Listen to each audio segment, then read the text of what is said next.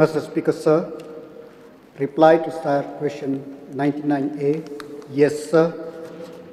B, sir, the government has taken many initiatives to promote STEM education in government-aided schools across the state by elucidating the matter as a priority in education policy by setting up of smart classroom, ICT laboratories, science laboratories, and capacity building program of maths and science teacher under the Supporting Human Capital Development Project in Meghalaya.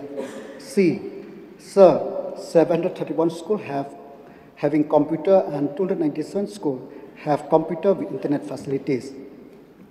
D, sir, the total number of teachers registered on Diksha for course 1 to 18 for class 1 to 12 is 24,006 and 19,372 teachers have completed the course, sir. Our state is young, and to create a productive and dynamic youth within our state requires an academic savvy.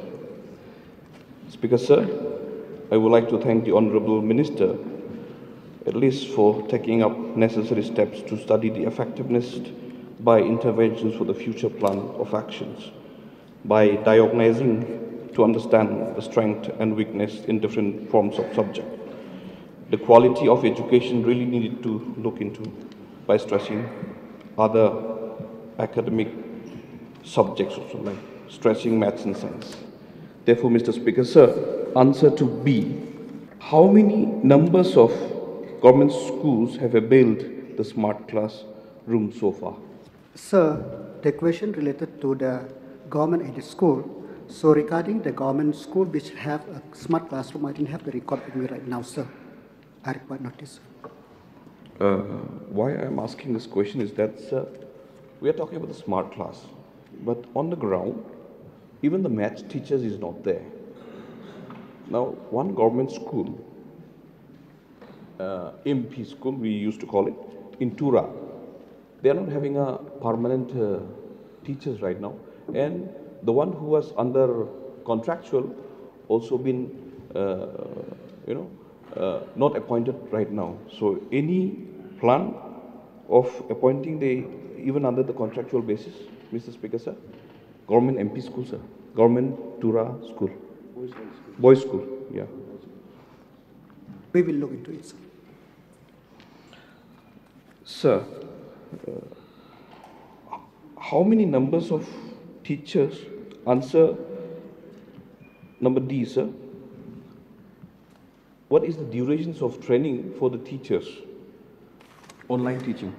The teachers enroll themselves through this program of the government, and I didn't have the timeline how many weeks they have to enroll, but this is the number of the teachers which they enroll themselves, and I have stated also the number of teachers which have completed the training as per prescribed, sir. So we are talking about the online teachings. During the pandemic, we have seen the network, which is always giving a constant problem every now and then. Then how do our students supposed to get the educations from the teacher, especially in the area where you don't get the network? So that's why time and again I have already stated that classroom teaching must return at the earliest, because we have seen the problem of the student and the problem of the teachers and the problem of the network in a different part of the state. So, but to some extent, I'm very happy that many of the teachers, they have this home